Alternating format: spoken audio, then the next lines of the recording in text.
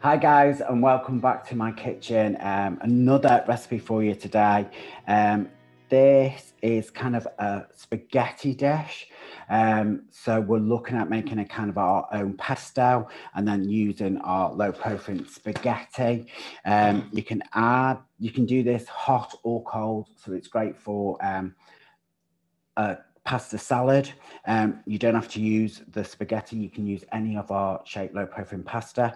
I've just done spaghetti today, and Ty likes this cold, but again, he likes it just equally as hot. So I thought I'd show you how we're gonna kind of make the pesto.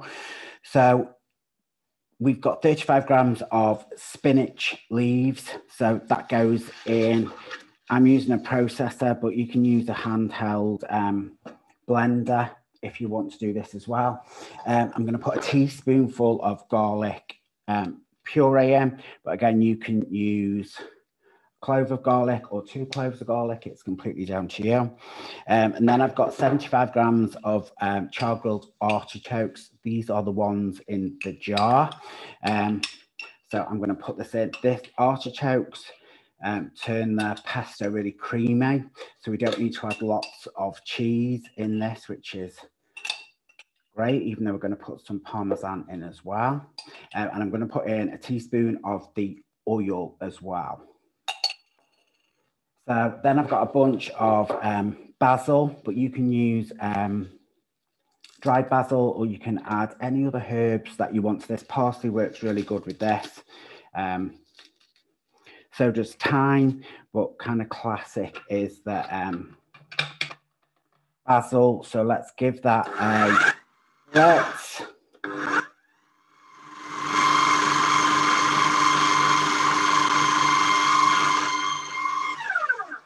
So let's give that a little scrape down halfway through. And then I've got 25 grams of low protein parmesan cheese, which I'm going to sprinkle in.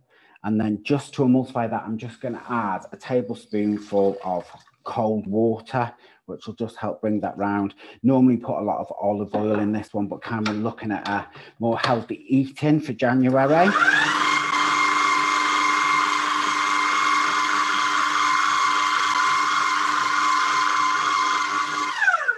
And you can do this as smooth or as chunky as you kind of want. I quite like this, just that little bit chunky. But if you want to do it smoother, just add some more water and then you can process that. So let's pop this into our little dish. Let's just get rid of that. And this makes quite a good portion of the pesto, so you can keep this in the fridge or it freezes really, really well. So it's one of them things that if you're going to make it, you can make it and then stash them in the freezer, bring it out. It's great with the low protein rice as well, stirred through for a salad.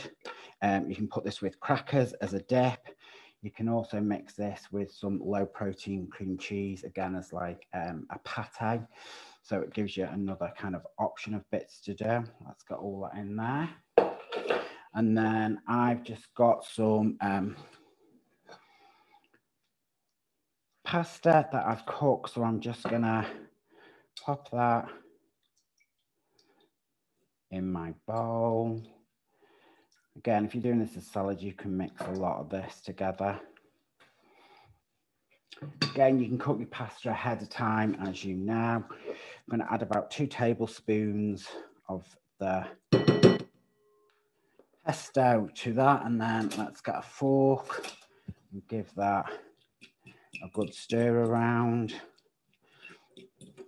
Ty kind of calls this green pasta because it's got them flecks through.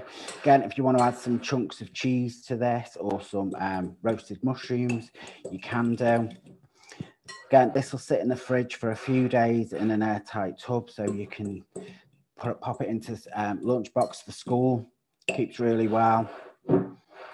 Smells amazing with the basil, the garlic. So I'm just going to add a little touch of pepper to that. And a little sprinkling of salt. And then let's pop that on our plate.